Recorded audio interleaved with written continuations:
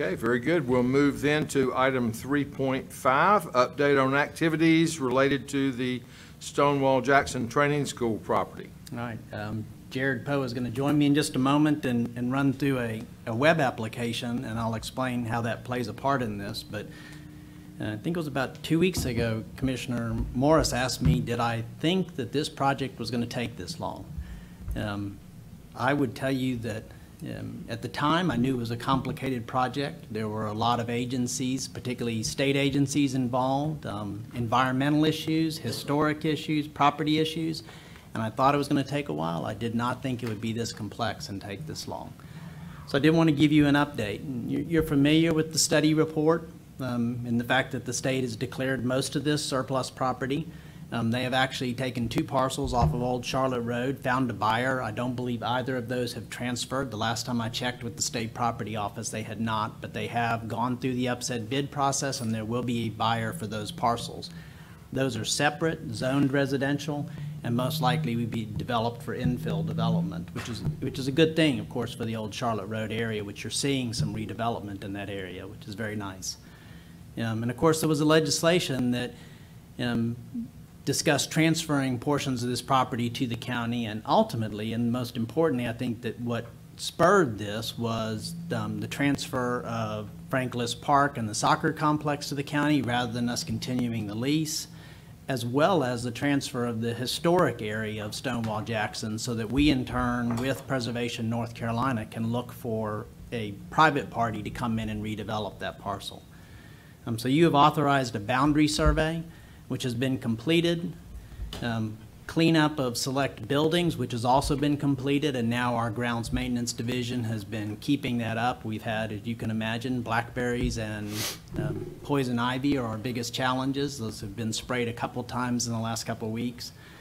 But in addition to that, we have taken that boundary survey and have proposed new property lines for the park and soccer complex. That was easy, but there was some additional land that the state has talked about transferring to us, so we found some natural boundaries to create a larger park eventually, and also gives us the opportunity for some different access points.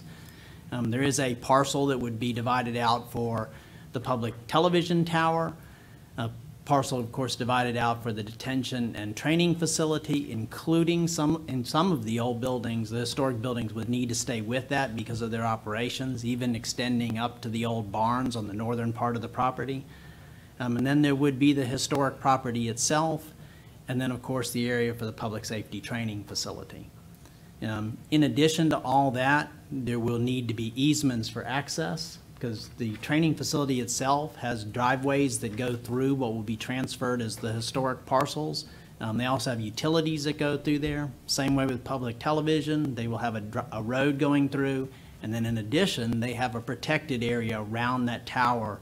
When there are certain climatic conditions, particularly if it's cool at the ground but not freezing, it can be freezing as you go through the column with the tower that high, and there can be the potential for falling ice. So there are some areas around that that will also create easements. So on your agenda as part of this will be an item that will go forward to it will be the only part of this that goes forward to your regular meeting, and that is a second proposal from Conquin Engineering and Surveying to go out and complete the new property lines as proposed. And all the different groups have agreed to that. Still working through some conditions on that one with all the different property owners or all the future property owners. Beyond the easements, the detention facility wants some buffer areas. There is some participation that Department of Public Safety, as we discussed in our initial kickoff meeting, would like in the public safety training facility. So we're working through a lot of little issues that go along with that. But concentrating on the historic area, we have defined what would be the property that can be transferred. That does include the gym and the swimming pool, as well as the Swink Benson Industrial Building. Those are very close to the fence line, but as state properties and state historic in particular have looked at it, feel like those are key components that should transfer with the historic properties and will make it attractive for someone redeveloping it. State Historic has been working with some of the, or has proposed some of the covenants and restrictions that we'll need to pass along with the historic property, so that's ongoing. The Natural Heritage Inventory Office has been and looked at the rare plant colonies as well as the stone outcroppings that's part of the Concord Ring Dike, and they have proposed a protected area for that. Those really go along with the rock outcroppings. They're not areas that we think would be developed anyway, so I think it preserves those natural heritage inventory areas, but it's not an area that really pulls away from the redevelopment. We have proposed where the fence would be relocated, and the state's intention is still to compensate us for the surveying work that has been done and will be done, as well as use the proceeds from the sale of those properties on Old Charlotte Road to pay for the fence relocation, because there will be a portion of that where the secure fence needs to be relocated. And then in addition to that, we were contacted. Kyle has done a lot of work with the UNC Charlotte College of Engineering. One of the professors he works with there has contacted us about the idea of doing some architectural mapping of the buildings. And we feel like, particularly with the cottages, because those cottages are consistent throughout, that it would be really helpful to have that architectural mapping done. We're still not able to allow people in the buildings as a restriction from the state, even with their engineers having looked at it, but they feel like they have a way that they can, through remote access, map some of the interior and actually create architectural grade drawings of those cottages, which of course would be useful as someone's looking to redevelop it. We can pass those plans along to that person or that group doing the redevelopment. And then beyond that, they have some drone technology that they're able to use to fly over all the buildings and do a further assessment of the conditions of all the buildings, whether there is roof damage and then how much roof damage there is. And that's, again, something that we'll be able to pass along to everyone, anyone who is interested. So really our next steps are to complete that, the property division and finalize those property exchanges. I have reached out to the state multiple times about when we can expect, for instance, the park and soccer complex to transfer. That has been approved, but at this point they have not completed the deed, so we hope that that is coming soon, and they know that I am waiting at any day to hear from them that that is ready to go as a first step, and then beyond that to complete the transfer of the public safety training facility. And although at first I think I told you that I felt like it'd be best if we received the historic area and were ready to pass it along to someone proposing to redevelop it, I think for a number of reasons we will receive that and hold that property while we accept proposals and then bring them forward to you. I did want to go through, or have Jared go through, this web application. You need to bring your chair. So the concept of this web application is, because I don't see us just putting this out and saying proposals are due on this date, it's going to be a very complicated project. There's a lot of background to it. I think we're going to have more parties that are interested in beginning to look at it, and we'll want to go through all the different information we've compiled. So this is Jared Poe. I'll let him introduce himself, and I will get the division name wrong, but he is in ITS. He works in GIS and with these web applications. But the idea is to put this together as a project page so that someone who's interested in this, and it may just be someone in the public who's interested, it may be one of the paranormal investigators who's contacted me, and there have been a lot of those.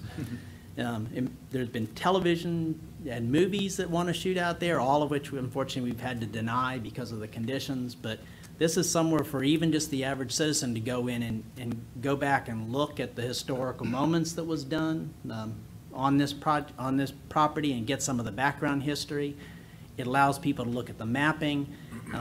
We can add anything and everything to it. So what he's going to do is run through some of these tabs and talk about some of the information that will be available for people to go on and find in this. And then finally, we will have a frequently asked questions section so that if one person who's interested has a question, they can submit that to us, we'll answer it, and everybody will get that information. Yes, so my name is Jared Poe, and I'm GIS analyst on the Business Location Innovative Services team.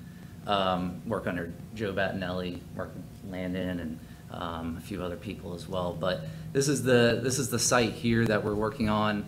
Like Jonathan said, we want to have kind of an endpoint for where people can kind of get some overview and history of the site, as well as what's going on with the site. If there are common questions that are popping up regarding it, we'd like to include those on the site, as well as any updated data we have. So this is just the About page here with some overview and history of the site, as well as some images.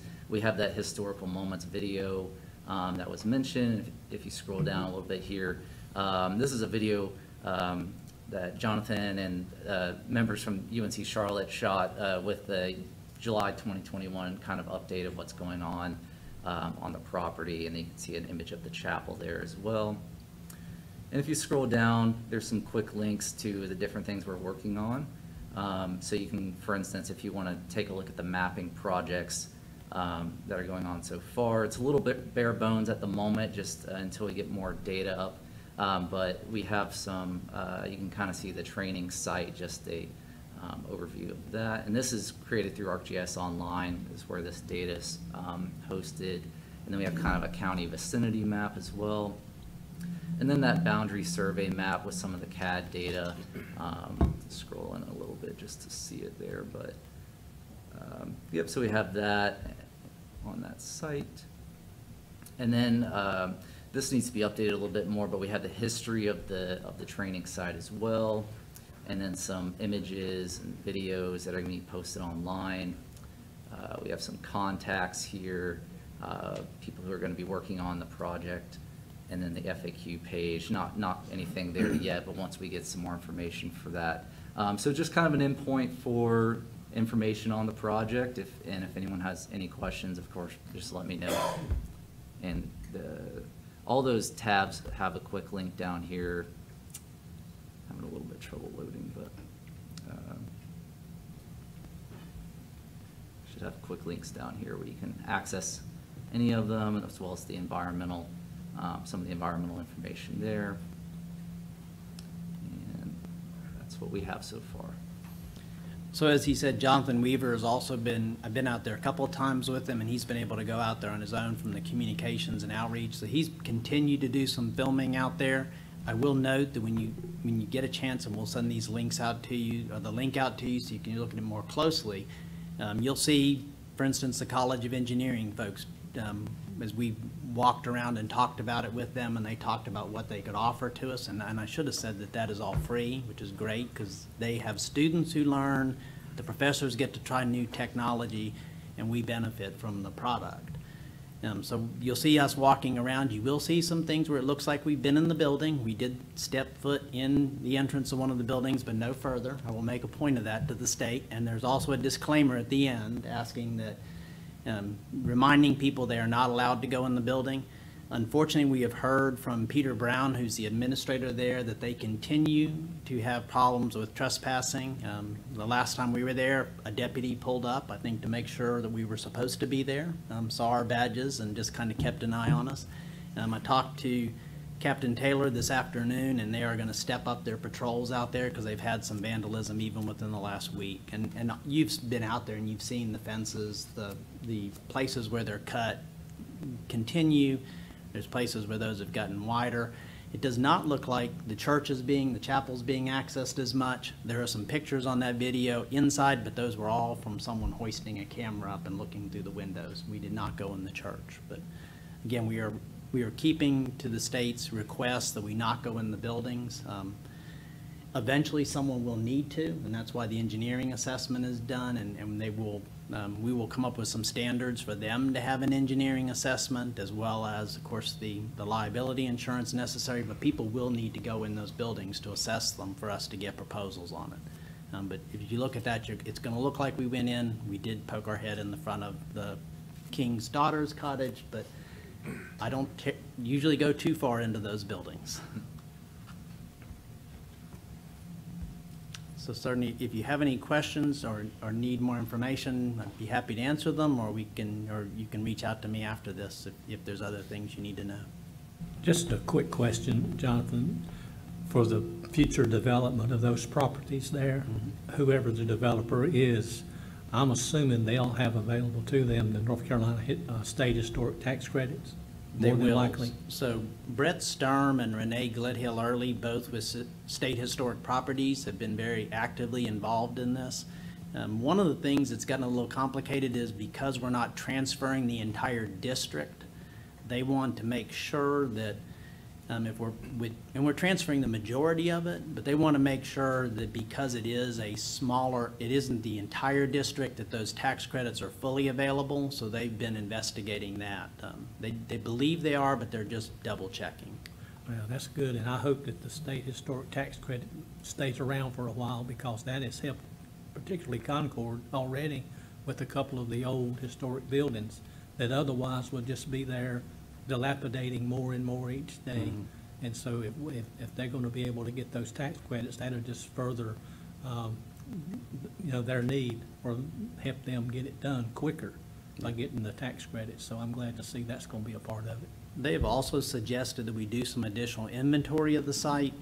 State Historic Properties have. There are some grants available for that, but it would require that the property be annexed into the city of Concord, which I think is I have discussed it on one level with staff. I think it's more probably at the manager level with Mike and Lloyd Payne to discuss, but Concord is designated because of their historic commission that they can receive these grants, so the money would need to pass through Concord to do it, and it would need to be in the city for that purpose. And of course, that's ultimately a consideration as you look at potential property taxes, not for us, but for someone buying it from us.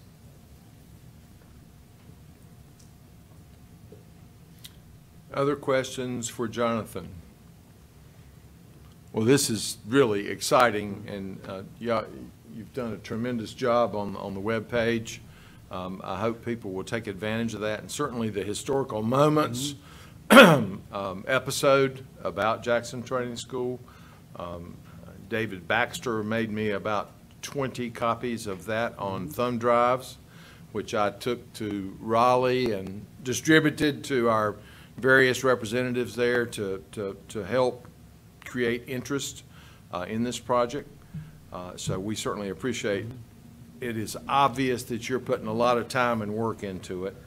And I think this is a classic example of elected officials coming up with a project and saying, oh, that would be nice, and then create a huge amount of work for you. But I think it will be worth it in the long run. I think it'll save those properties. I think it'll get them back on the tax books, contributing to our local economy, and it is not to mention the advantages for our park, Franklin Park. Exactly, and the public safety training facility. Right. I think the interest in what I've heard from citizens calling me is tremendous. I mean, people really excited that something is happening. As you can imagine, it's a very intriguing site to people who have passed it. Cleaning that bridge off, the footbridge, has really attracted the attention we expected it to. And then in addition, for instance, the owners-operators of Allegiant Coffee right there, which is a redevelopment in that area, had contacted me, and people are excited about the redevelopment of Old Charlotte Road and those communities around it. We're starting to see infill housing built there. I just think there's a lot of things happening, and this will contribute to it. Yes, excellent. All right, thank you very much. Thank you, Chair. Thank you.